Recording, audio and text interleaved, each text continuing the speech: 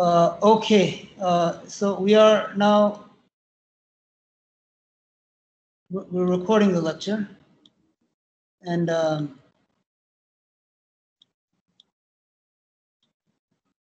we're going to start off with, so again, I'm sad that not all of you guys are here, but luckily this is being recorded, so those of you that show up later, you have an opportunity to review the lecture. So today's lecture is short, it's not very long, and this is the last part, the last lecture that we have for the series, for this course. And so this part goes on taking notes. So again, throughout the semester, I told you guys that one of the most important aspects in medicine is documentation. You have to write everything down.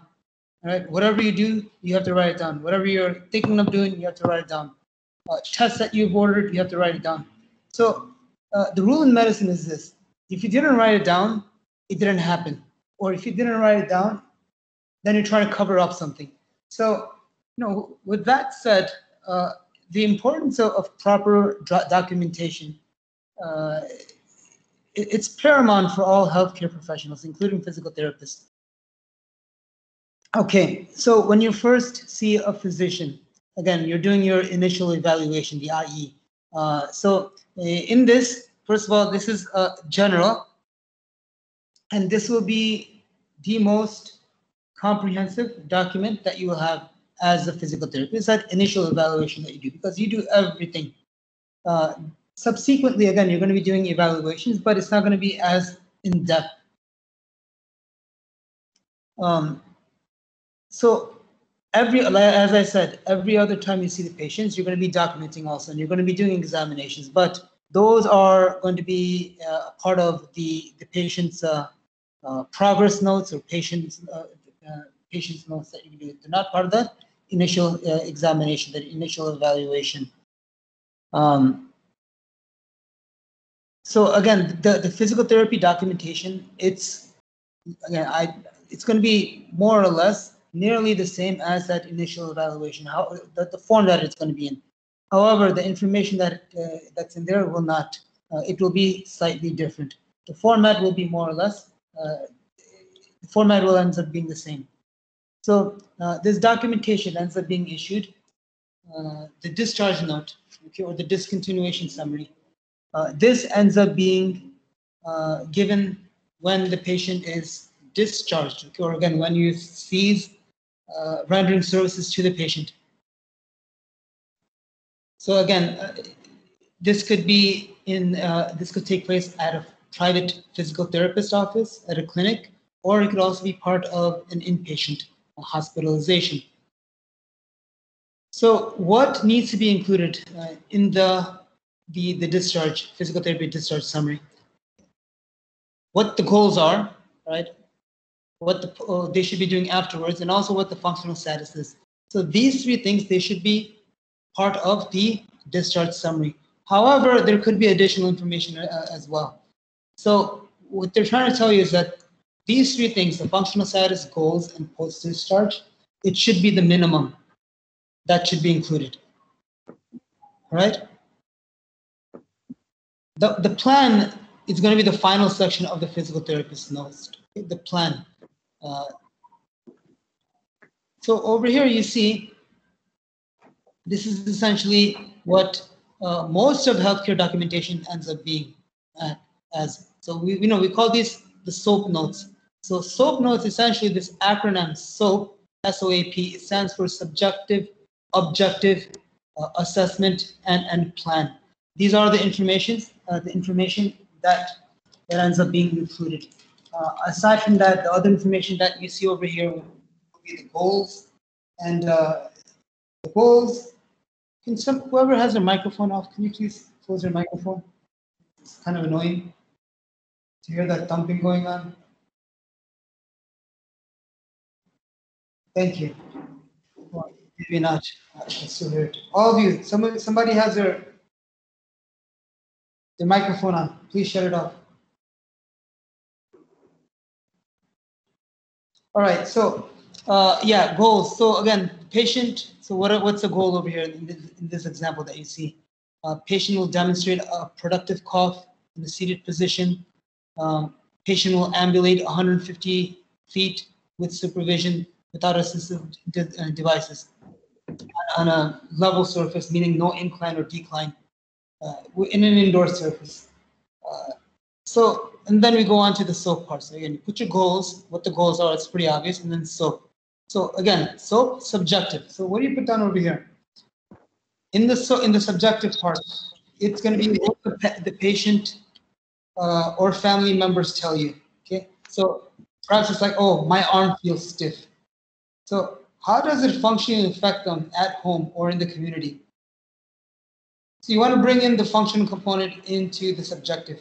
What kind of activity is it easier to perform? What kind of activity is it more difficult to perform? What movements do they do that makes it feel better? What movements do they do that makes it hurt more? Again, these are all subjective information. Remember, subjective information, they will vary from person to person, and it's not measurable. These are immeasurable. Objective information, again, these are measurable changes. So objective information, all measurements, so all your vital signs, blood pressure, pulse, respiration rate, body temperature, these are all objective measurements. Treatment is also objective. Procedure, exercise, all this would be objective. Again, in this objective information, make sure you're specific and make sure you include repetitions, resistance, any assistance, equipment, direction. All these things, they should be included. Moving along to the assessment part. An assessment, again, what skills you provided and why, what makes you important? What is your goal as a physical therapist? Why are you needed? Okay, and what did you do? What skills did you provide? That's assessment. You want to comment on impairments that you identified in your session, response or changes you may have noted with your corrections that you did, and how you advance the patient in achieving their goal. The next part would be the plan, right? What are the next steps with that patient?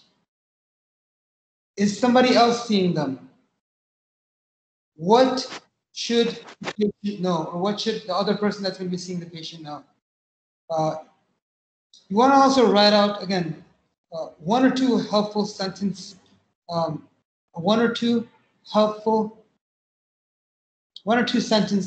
that's going to help show the plan to progress for that patient. So for example, you can put down, try a single leg dynamic balance task on a soft pad. I don't know, I'm just making it up. Right? So that's something that you would want to include. That's what you would include. So this is just one form, one way of a SOAP note that would be. They could be in other formats as well, but again, the information that I mentioned will be universal in that. You have goals, and then again, you go with the subjective, objective, assessment, and the plan. So again, here's another example. Let's just kind of go back over here to that one that we had over here. What was it over here? So subjective, patient reports not feeling well today. I'm very tired. Objective, all right, so what happens? Upon oscillation, remember what you're doing? You're listening. So what do you find? Lung fields, all right, scattered bronchi in the lung fields. The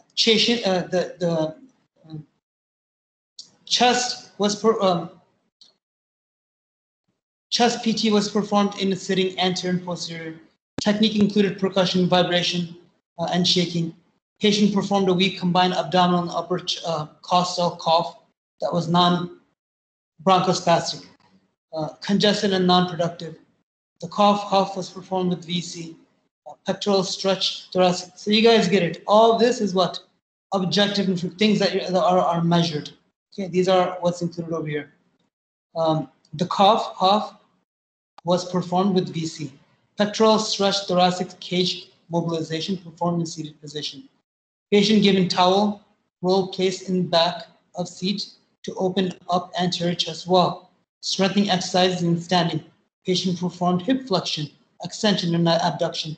Knee flexion, 10 reps, 1 set. Patient performs HEP with supervision. Patient instructed to hold tissue over when speaking to over the trachea to prevent infection, explain the importance of drinking enough water. Right? So that was all assessment. I'm sorry, objective. Now assessment, patient continues to present with congestion and limitations in coughing productivity. Patient has been compliant with evening exercise program, which has results in increased therapeutic exercise regime and an increase in LE strength, lower extremity strength. What else is there? Ambulation not attempted to 20 to patient, report of fatigue. Patient should be able to tolerate short distance ambulation with the next few days. So this is the assessment. Now, the last part, the plan. Continue current exercise plan, including CPT. Emphasize productive cough techniques, increase strengthening exercises, reps to 15. This is what the plan, this is what I'm going to be doing. Or if I'm going to send the patient out to somebody, this is what they should be doing. Okay? Here's another example again. SOAP. Okay, so what do you have? Subjective, objective, assessment plan. So subjective information, now they put down over here, medical history. Medical condition, asthma. Medications, albuterol. Allergies, none. Past surgical history, ear laceration, 2009. Social history, tobacco. We have a smoker and this person drinks alcohol, right? Then you go on to the objective. Again, they have your blood pressure, temperature, heart rate, and then you go over the clinical exam, what the findings are. No symmetry, no swelling, no asymmetry, no swelling. Patient points to exactly. Intraoral, again, there's swelling, erythema, that's listed here. And then the assessment, when you go down, again, you have asthma, that's exercise induced. Again, you have a smoker that's in front of you.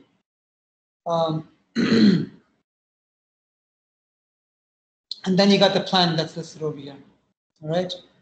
So this is another example. The last one, another example over here. This one, look, there's even drawings over here that's shown. So we have the patient's name over here. I'm sorry, this is the provider's name over here.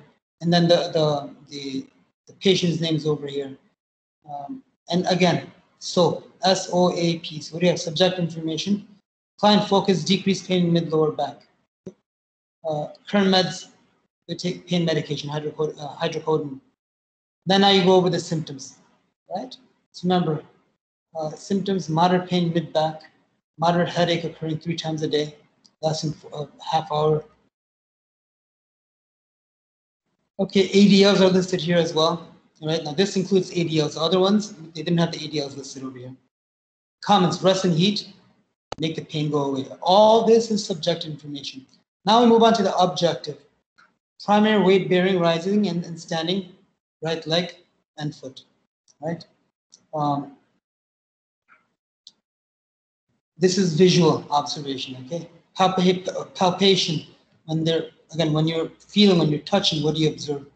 So erector spinae group, transverse spinalis group, there's what? Symptoms are adhesion for erector spinae, hypertension for transversal spinalis. Locomotion bilateral, severity moderate, severe. Also over here in this picture, they have things that they've drawn out. So if you look over here, these are all a legend for what they can describe over here. So there's inflammation here. These are tender points that are listed over here. These are trigger points that they have listed over here. And now they're showing again the axis where the pain is, showing that. And they're just showing the elevations over here. As we move along to assessment, long-term goals, client will be able to lift up to 40 pounds 3 times an hour, Monday through Friday, with no more than mild pain within 60 days. Short-term goals, clients will be able to lift 10 pounds 10 times a day with no more than mild pain within 2 weeks, 14 days. Now, what's the plan? All right, so now he's put down over here, drainage, focus on the back, right? once a week for 2 months. They want 60-minute sessions to decrease adhesions that's present. Homework, okay, and self-care. Continue to hot pack. He wants the patient to apply to warm compresses, 10 minutes twice a day, avoiding heat on neck and low back. And then intricate, deep, again, breathing exercises, 10 minutes. That's what he wants done, right? And then private root sign, and then you take this.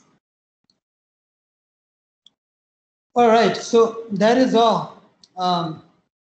Again, as I told you, nothing very big, nothing very long for the lecture. Let's go back over here, and now we can do Q&A. So let me stop sharing, open this, stop recording.